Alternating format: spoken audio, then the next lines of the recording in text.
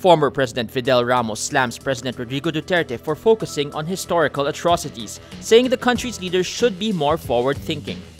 Ramos says, quote, "For a leader, I'm sorry to tell this, President Duterte, my president, our president, that is 20th century thinking." He adds, quote, "We are now in the 21st century, and we must look forward to this better world that our young people aspire for." Duterte frequently mentions the 1906 Buddaho massacre of Moros in Sulu by the American colonial soldiers in his speeches. His way of showing the supposed hypocrisy of the United States when it called him out on the extrajudicial killings in his war on drugs. Ramos also dismissed sentiments that the public should not expect Duterte to change his brash ways of handling criticisms because of his old age.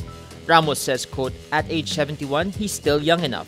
Me, at 88, I'm still changing every day, learning from my grandchildren who are millennials in terms of my attitude to life."